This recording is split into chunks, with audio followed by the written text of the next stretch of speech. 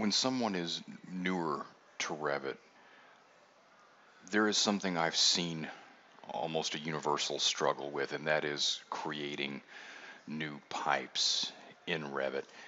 And in this video, I'm going to cover how to make them, but also the importance of getting it all right.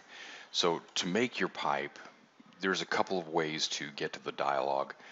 One is through the ribbons. You can go to Manage, MEP Settings, Mechanical Settings, and you can see in that little fly out there it says Mechanical Settings, and then you've got in parentheses MS. MS is the keyboard shortcut, and in Revit you don't have to hit Enter, just MS, and the dialog will then pop up. You're looking for, under Pipe Settings, go to Segments and Sizes. What I'm going to do is create just a couple of sizes of class 52 pipes, so you don't have to sit and watch me make all of them. We can keep this a very brief video. But in this dialog, you can see we've got the segment name, whether it's a copper K pipe, class 52, schedule 10, whatever the case may be.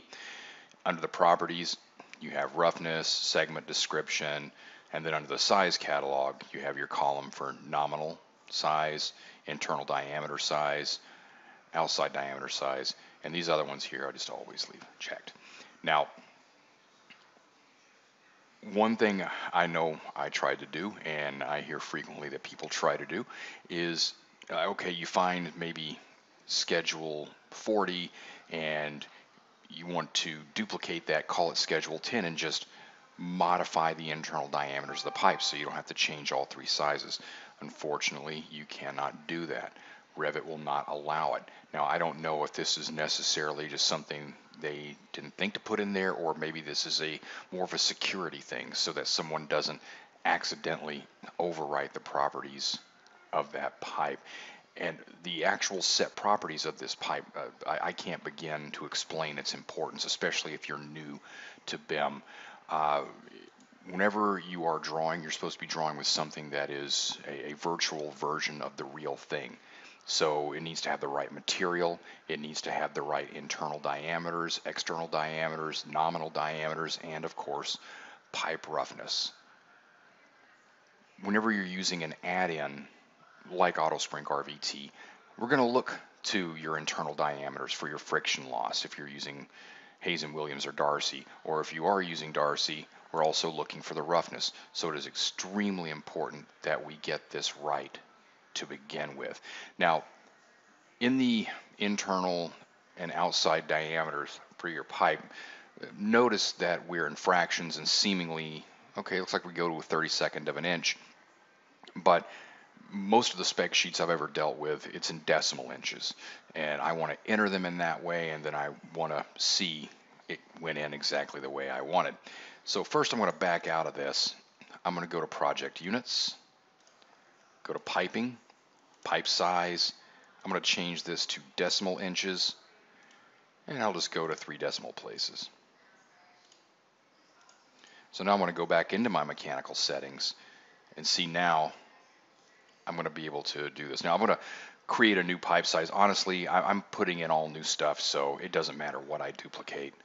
I'm going to create a new pipe segment based on this copper pipe, although it just doesn't matter because I'm getting rid of it all anyway. I like to go with schedule and type, and this is going to be iron ductile, and we'll call this class 52. So here's the segment name down here.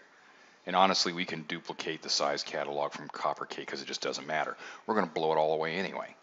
Now, in the class 52, the absolute smallest of pipe sizes, just like you see here, they don't exist. So I'm going to delete all the sizes in this catalog except for the one that obviously doesn't belong. Now, you can't delete this last one.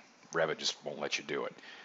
Now I want to add a new size. I'm just going to add 8-inch and 10-inch. So nominal diameter, we're going to go 8-inch, and then inside diameter here, we're going to go 8.72, and then 9.05.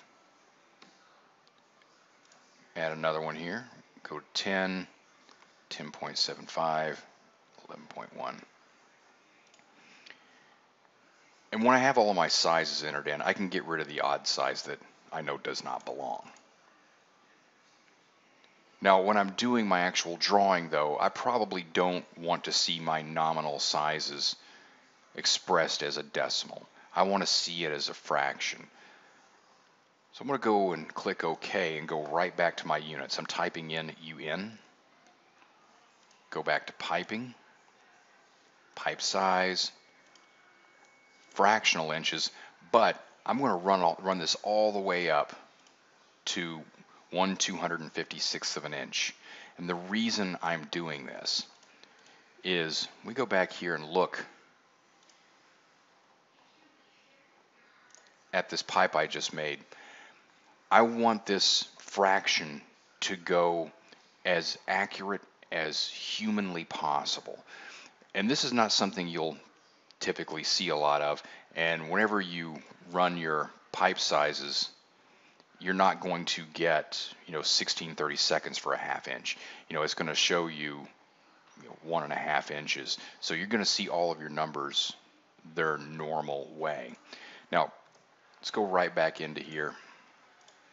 Talk about this here again. This is not the proper roughness for this pipe. So I'm going to say 0.1020. Now the value of this, whether or not you're using AutoSprink RVT, I cannot stress its importance.